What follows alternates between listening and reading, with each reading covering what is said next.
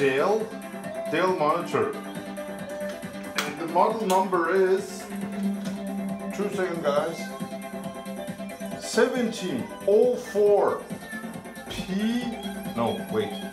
1704 FPTT.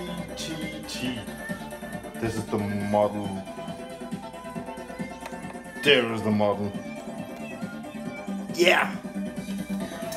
All right, guys. So I have reviewed the very popular DELL 2001 PFT something monitor that actually runs a 15 kilohertz signal, and that monitor just sucks donkey's ass. It doesn't remember the settings. No, nothing. It's just a piece of garbage. So yeah, I reviewed that, but look at this. I got this one. It's a 17 inches DELL. It's not on the list that can run 15 kilohertz signal. No, nothing like that. But it looks like the 2001 PFTL something going and right retro Django 15 kilohertz signal. Then you can see I have reviewed DELL, I have reviewed AOC. So maybe this one can handle the 15 kilohertz signal native from the Amiga. I'm not sure, but let's test it together, and if it works we can add it to the list. The only thing is the 2001 DELL model, it has to be before, was it February of 2005? It has to be older. If it's newer, it doesn't support the 15 kilohertz signal from the Amiga. But I have looked everywhere. I don't see any manufacturing date on this lovely PC screen. And I don't even know if it works. So let's just give it a go and see what's gonna happen, guys. So what we're going to do is we're going to use one of these. You can get it from Amiga Kit or whoever you like. And you will use VGA to converter so you can put it to the Amiga. Yay, super nice.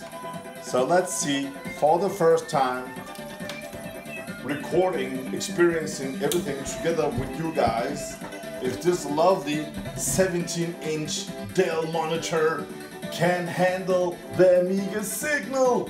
And on almost all of my videos, when you watch a monitor like this, there's usually 1 or 2 guys that are like 90 years old. They will write, but back in 1987 I used a CRT monitor. It has to be CRT, don't show this. It has to have scan lines, don't show this. It has to be 4:3, not widescreen, don't show this. It has to be old 13, 14 inches monitor, don't show this. Watch other videos, okay? Just go ahead and watch other videos. I'm not gonna use a little 14 inches monitor. I'm too old for that. I mean, it's just so small. I love the widescreen and I will keep on using it, okay? Great, like this. This is what I like. All right. So that's done with the CRT people. That's nice. So let's just give it a go here. Connect everything while filming. Never a good idea, but I'll try.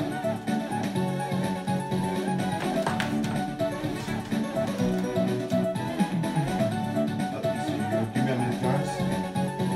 Go. All right. So we have got 15 kilohertz signal. Is it? Barry, does it work? It doesn't even work, man. Does it work? No, it's just yellow. It has to be green. So it gets power. Okay. So digital input? No, it's analog, man. Analog input 1. All right, we're ready to go. I'm gonna turn on the Amiga now. Let me see. Oh. 3, 2, 1. Analog signal 50. Ah. Analog input cannot display this video mode. That sucks. Yeah, so if I change, it will be digital. If I change analog, it doesn't support the 15 kilohertz. So yeah, we just tested it together. You can't use this model, so don't buy it for your Amiga, okay?